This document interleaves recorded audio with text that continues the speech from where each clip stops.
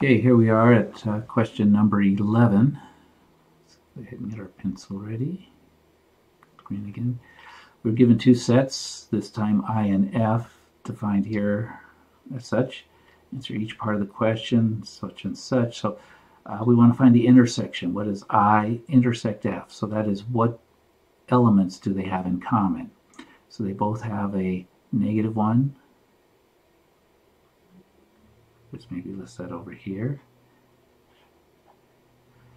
They don't have a 1, 3, 4, 6. Oh, there, they both have a 6. That's common. And they both have a 7. So that's the intersection. We'll come back and fill that in a minute because I just feel like moving on. How about the union? It's everything in I and everything in F. So you could just list all of I, and then what else are we going to have? Well, anything that wasn't already mentioned. So we see -1's not there. 1, 3, 4. The 5 is going to get added in.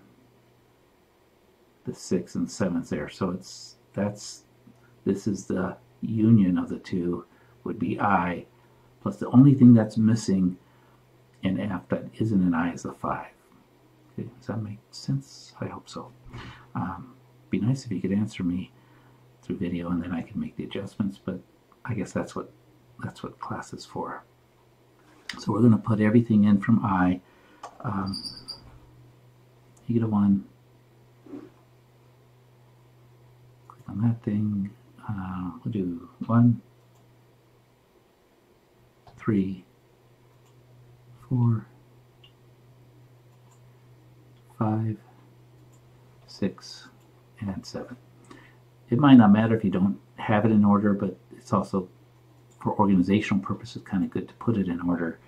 -1, this thing, and then 6 and 7. That's number 11 for us. Keep it on, keep it moving, and we'll move on to 12.